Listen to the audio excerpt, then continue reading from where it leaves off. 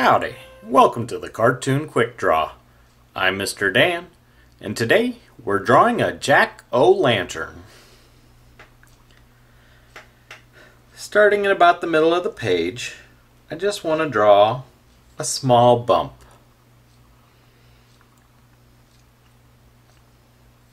Then connected to my little bump, I'm going to make another bump, but then bring it all the way around and back to the other side of my first bump.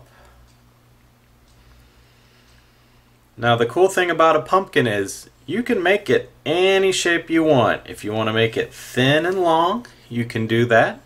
Make it like a circle or make it even fatter. It's all up to you. Pumpkins come in all sorts of sizes. On top of my bumps, I'm just going to draw a curved line diagonally out. Then I'm going to draw a diagonal line going down. Then I'm going to draw another curved line coming to the other side of the bump.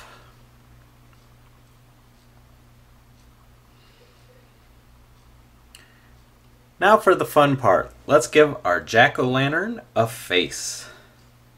We're going to start with two big triangles up at the top end of our pumpkin. Feel free to color those in. Or if you don't want to make them black, when you go to color, feel free to color them a yellow glow or however you feel.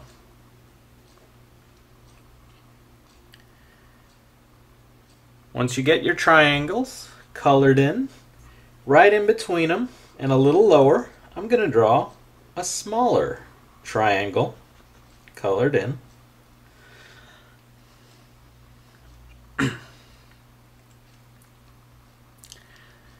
And then I'm going to give them a nice big smile. I'm going to start here below our first triangle on the left. I'm going to draw a line that goes past the nose. And then I'm going to put a small square shape in our line and continue it to the end of the second eye triangle.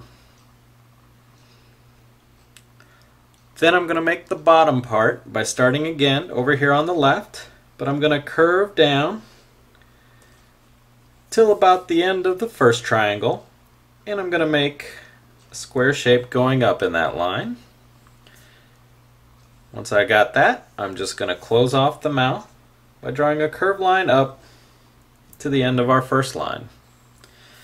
And I'm going to color that in black as well.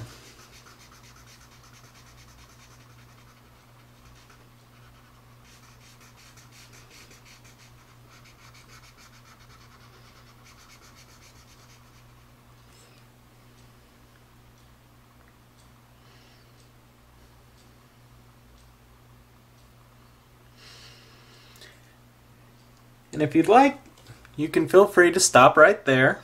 I'm going to add just a few small lines inside the pumpkin because pumpkins are kind of ripply and they have this texture. So I'm going to start here with our bump, and not connected to it, I'm just going to draw a small line going down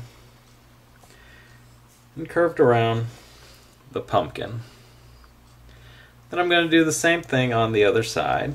I'm just going to add little dashes almost around the pumpkin.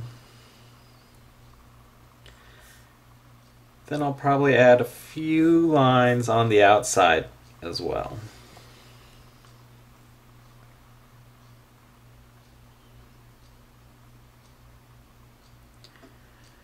And that's how you draw a jack-o'-lantern.